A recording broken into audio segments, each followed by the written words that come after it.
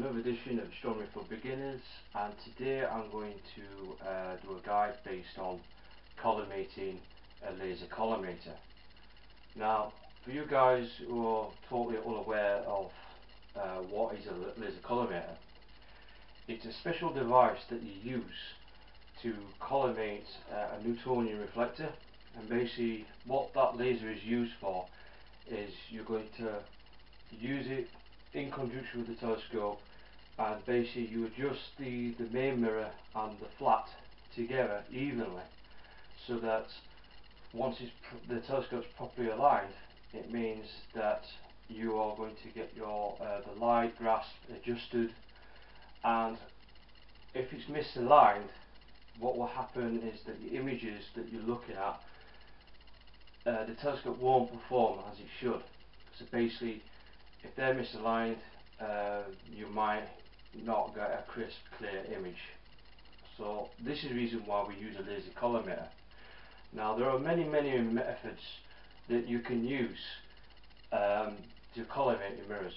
A lot of people are very that actually align the reflectors with a Cheshire eyepiece, which is basically a little eyepiece with a reticle in there that you look through, and you can adjust the mirrors that way.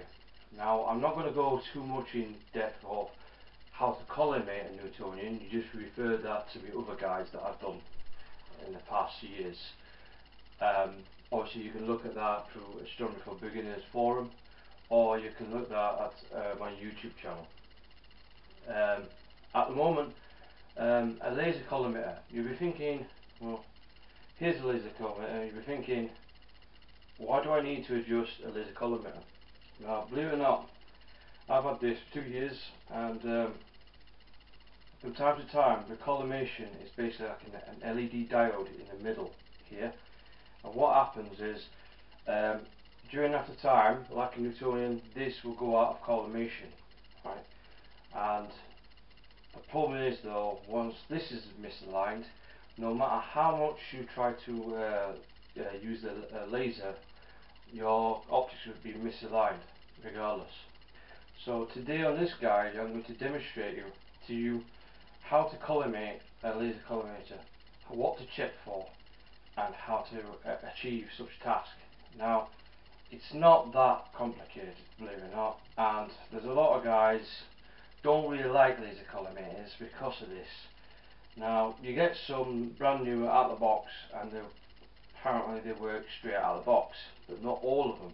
Alright, some might need adjustment, but it is relatively easy to do.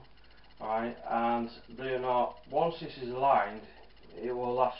The collimation on the laser will last a long time. But you do need to check prior, before you even collimate your Newtonian, is double check, see if the laser collimation is set. Now, also you're using laser collimation, again, refer to some of my guides, which I use this device. Now, I don't use a Cheshire eyepiece. To be honest with you, I like the laser collimators.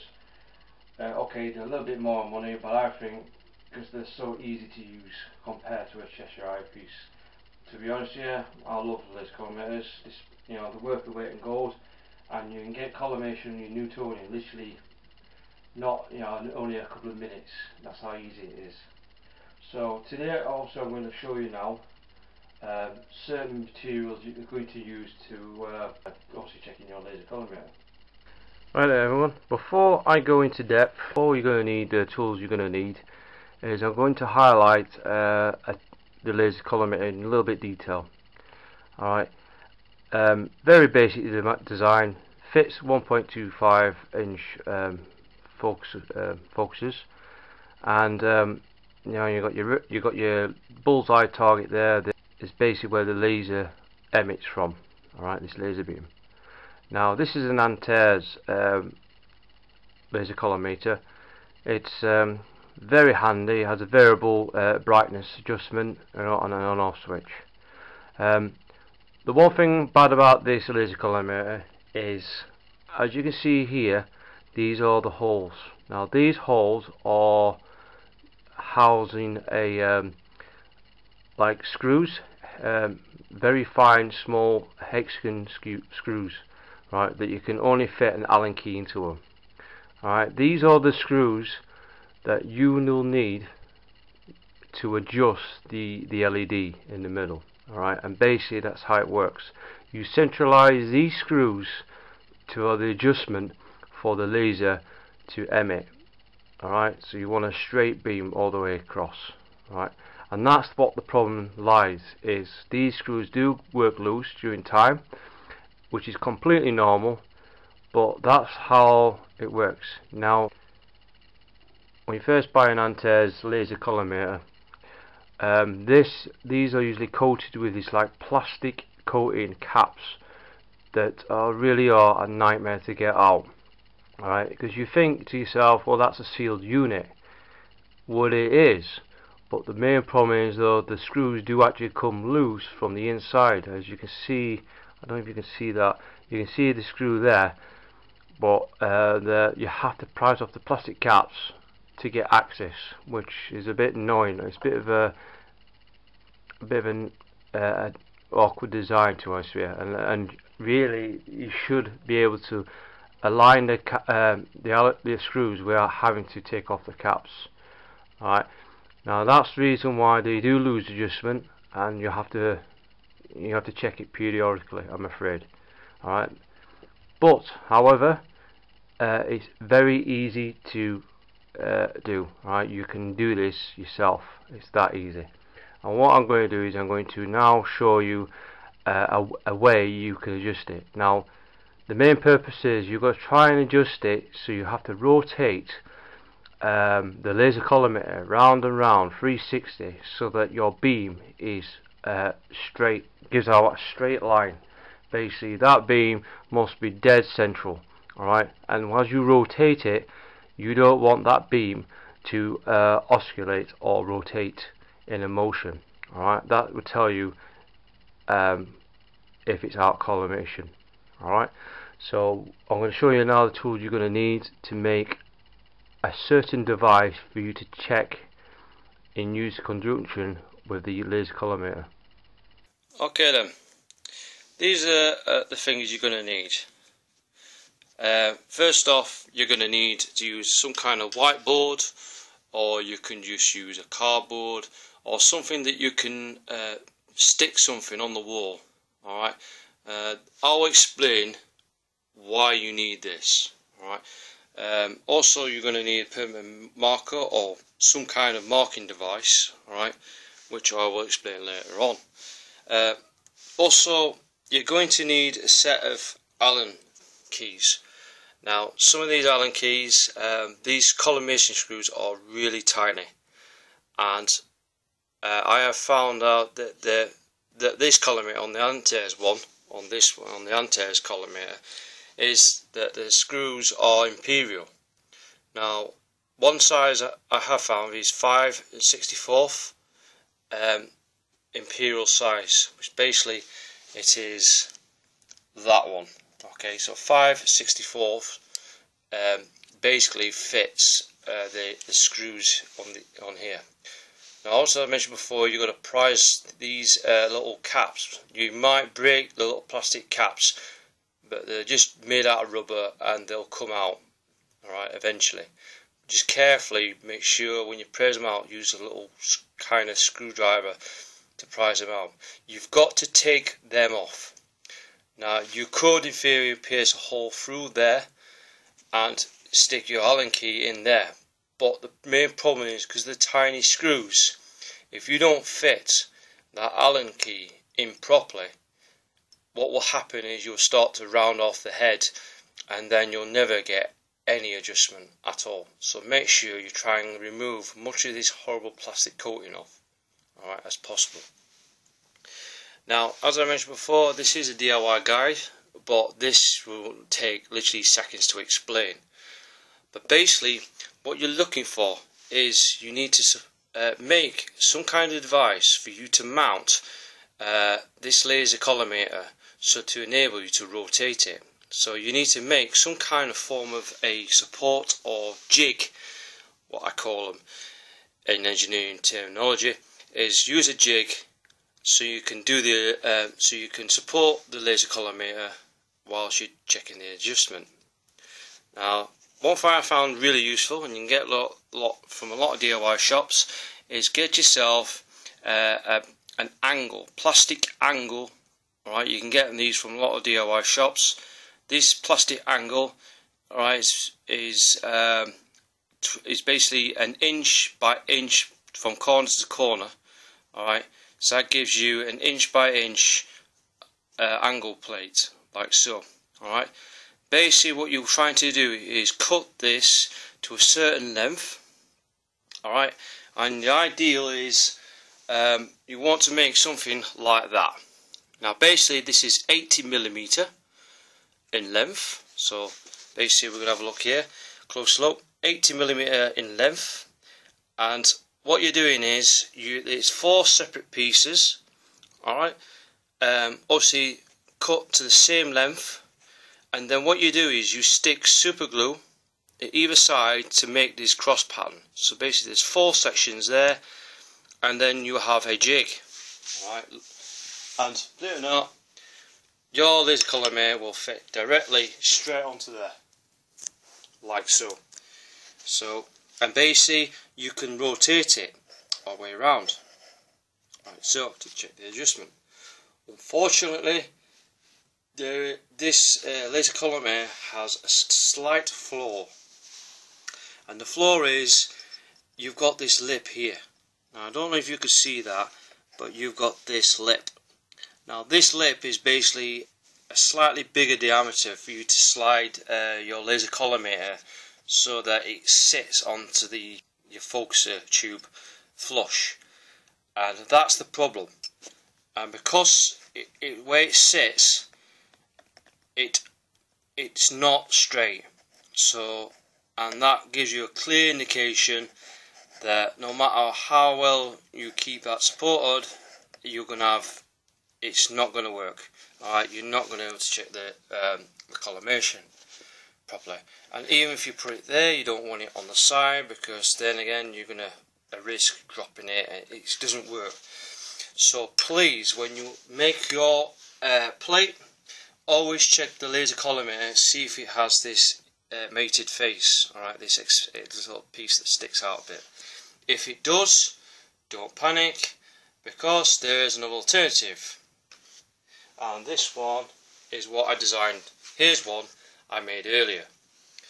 Now this is the same piece, alright, but basically what I've done here is it's still 80mm in length, so basically this is one strip, and then it's 3 separate other strips, alright, they're cut in 20mm, alright, in length. So right, so you've got basically 3 separate strips again, alright, and it forms this little cross pattern. You do the same for the other side, but it's again same process. Use a bit of super glue, stick these crosses together, and it forms you this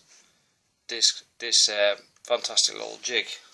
Alright, and then basically what this allows you to do is able to sit the laser collimator like so, right, and now you can rotate it level like so, and you know, you can rotate it without any problems, alright, without that intimated face being in the way. So without that face being in the way, you can rotate it without any problems, alright. And so make sure when you do buy this angle plate, alright, obviously it's made out of plastic, so it's easy to cut, so get the plastic ones. You can make it out of wood, but or you can use metal if you wish. It doesn't really matter. The main purpose is, as long as your angle from here to here, it doesn't have to be cut exactly, alright, but the main purpose is make sure that this angle is straight as possible, alright. But usually this angle plate is quite well made anyway. But that's the more important part, alright. You want that square so that you can rotate it freely and accurately. So there you go, there's my jig. Anyone can make one of these. Cost doesn't take long, it takes 5 minutes to make, cost wise for the material, probably cost you about £2 or £3, if that, to make. But once you've made it, you've got a whole ready made jig straight away. Alright, but it just depends on how you want to design your jig. Alright, there are many ways and possibilities you can do, but for me I found that this is probably the best one. Alright, it's quite sturdy, it's robust, it does the job. But you must make this a rigid material. So, what we're going to do now is we're going to check the collimation on the laser. Okay, what you see now is my laser is supported on this jig, and it's projecting against, as I was talking about the material you can use, this is projecting on a whiteboard. As you can clearly see, you can see the laser as it is. Alright, it doesn't really matter what sort of brightness you want, right, as long as you can physically see the laser projecting on the screen. Alright. Now if it's a bit bright in your room, switch off all your lights and you can do the check from there. Basically you're going to use a pen, a marker, and the circle on there. You can do several ways. Usually you can use blue tack to support it, right, once you rotate it, or put your finger firmly underneath the plate, alright, so it's nice firm grip. Alright, and to rotate it, you just simply use your finger like so, carefully, to project it on there. Alright, so you rotate it carefully. As you're rotating it, what you do is you get your pen. Now you can give someone give you hands to do this, which is usually better. Alright, so as you obviously get someone to mark the hole, or you could do it yourself to mark the hole onto that laser pointer. Alright, so basically what I'll do is I mark a hole,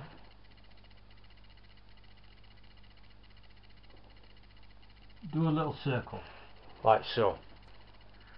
What we're going to do is now we're going to check by rotating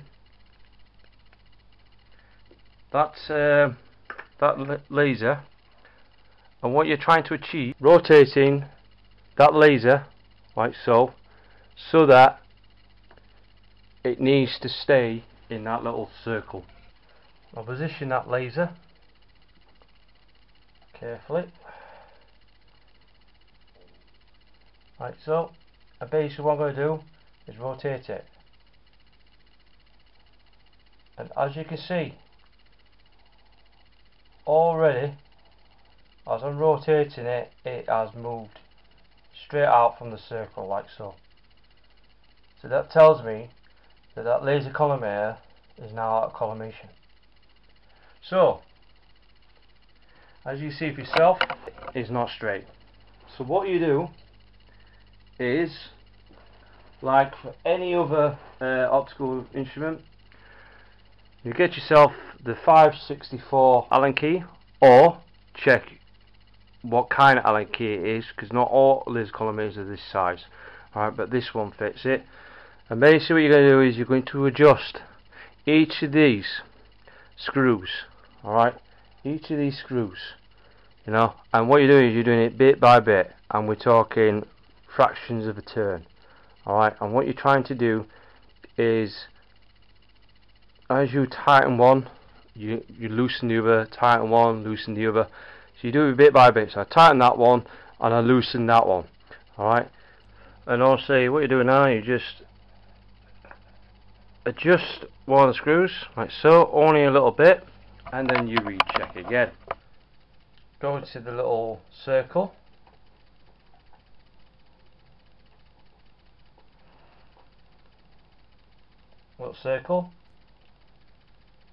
alright, nice and easy. Just rotate it. Automatically it's adjusted a bit, but it's still at place, so you need to keep adjusting the screws again. So, but the thing is, you've got to take your time, find out which screws do which, and it's only like 1/8 of a turn, alright, and you just keep adjusting it. You either loosen one screw and tighten up with the other, alright, so you're basically trying to get it square. So we'll go back to the, and again readjust it like so. Right, it will take time, this will take time, and you just adjust it again. Now if you make a mistake, always go back, readjust it again, recheck, right, because that caught on the lip, so readjust it again.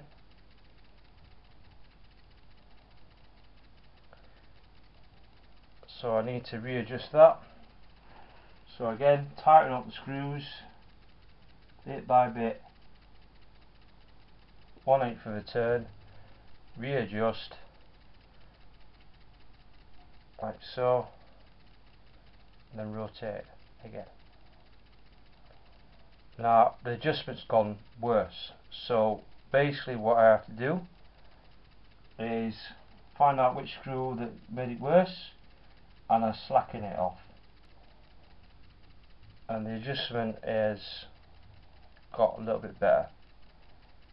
Right, like so. So basically I'll readjust it, 1/8 of a turn, readjust it again,